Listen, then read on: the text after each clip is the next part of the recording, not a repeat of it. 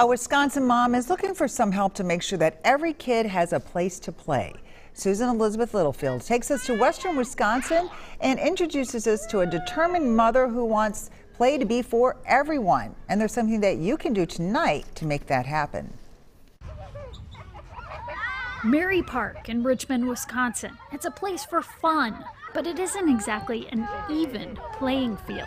When you watch him play with his sister, with his peers, he's always 5 steps behind. Will has a diagnosis of Down syndrome.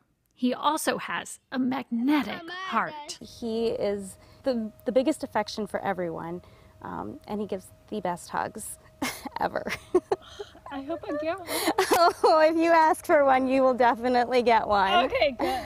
So she wanted a place that Will could more easily share his love with everyone. Playground, good job. So for 4 years, she's been fundraising to build Will's Playground. It would be a wheelchair-friendly playground for kids of all abilities. One of the major costs of this playground is the flooring. Instead of wood chips like this, they'll need a rubber even floor, which will cost about $115,000.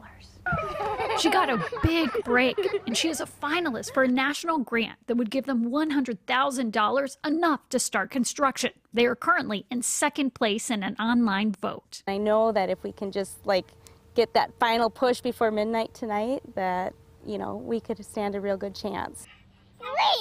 No matter what, this mom says she will keep pushing because everyone deserves fair play.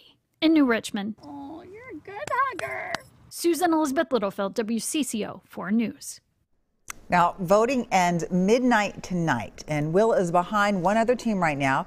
We have a link to vote for Will at WCCO.com/links.